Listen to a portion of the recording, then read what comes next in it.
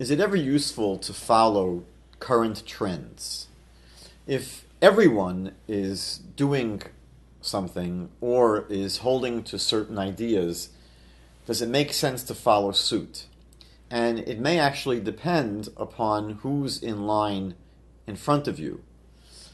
For example, if you go back to the 1980s, let's imagine 1980, the year 1980, and try to picture people living in Soviet Russia, let's say in the city of Kiev in 1980, and ask yourself, do you think that any people living in Kiev would have liked to, if possible, move to New York City? And I would imagine that probably a large number of people would have loved the possibility of moving from Kiev to New York City. Kiev back then, and much of Soviet Russia, there really wasn't a lot that they had. Often stores were empty. Sometimes you saw a line outside of a store. People lined up simply because they saw someone waiting in line and they thought maybe there'd be something to buy in the store. But it was tough times there. And in the 1980s, the United States was very prosperous. And I would imagine that people would have loved to have had the opportunity of moving from Kiev to New York City. I suspect that very few people, if any people in New York City, were dying to be able to move to Kiev. And I think that that analogy is significant because you see that you can gauge really the quality of life in these cities by looking at where the flow is going. Where do people really prefer to live? Now, if we imagine the conversion trends, let's say in North America, between Jews moving towards Christianity and Christians moving towards Judaism, so I think that all of the indicators would lead us to believe that you'd find a massive movement of Jews toward Christianity. Why is that? Well, number one, just the numbers. You have literally in North America a culture where the ambient culture is Christian. Everyone around us is Christian. The messaging, holiday time, the television shows that we see. We're not seeing television shows that are showing us Zoroastrianism or Buddhism or other religions of the world. Just about everything we see in North America is Christian. And we have literally hundreds of millions of Christians living in North America, whereas the Jewish people are a very tiny minority, maybe 5-6 million people at tops. And so normally, psychologically, a minority tends to be influenced by the majority.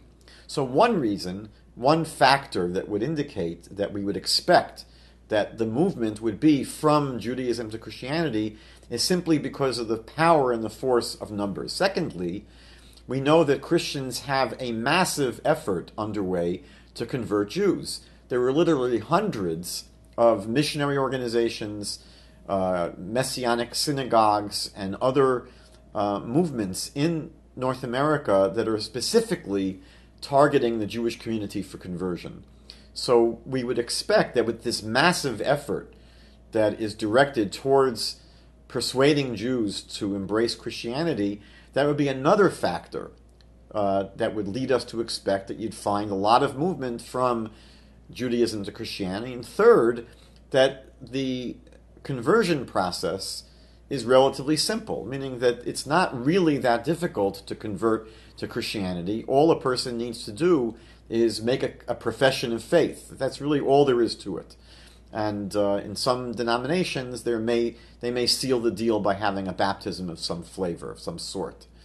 But when we look at the flip side, would we expect Christians to be leaving Christianity and embracing Judaism? So these three factors would really mitigate against that. Number one, the Jewish community doesn't really have any numbers that by sheer force of number we would attract Christians or have any kind of influence over them because of our sheer numbers.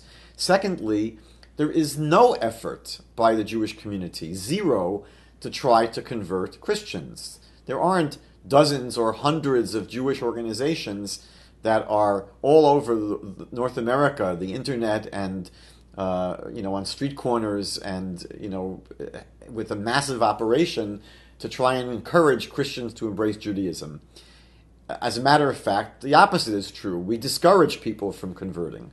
And third, the conversion itself to Judaism is extremely difficult. It's not simple. You just can't announce that you want to be a Jew and that's the end of the story. Conversion requires a year or two of very intense study.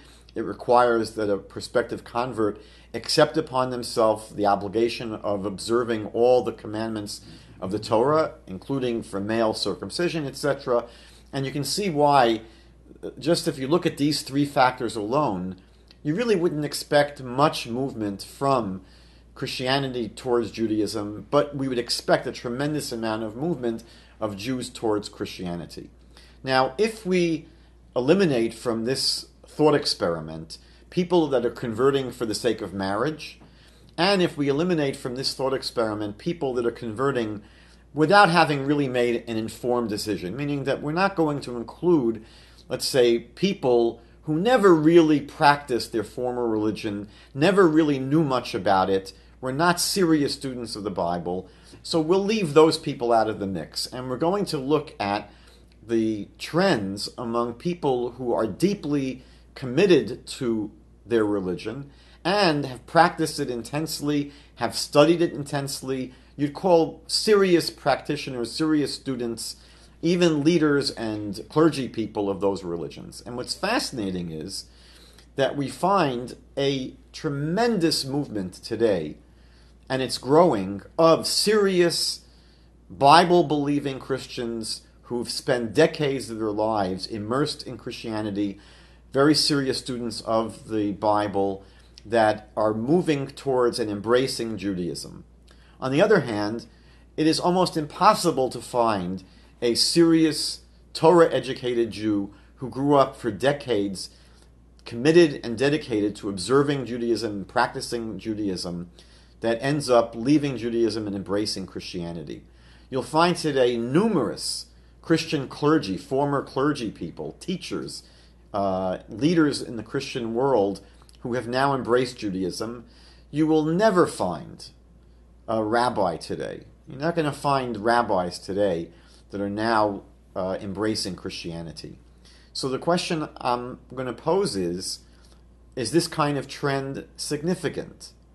Is this kind of flow significant? And you have to decide.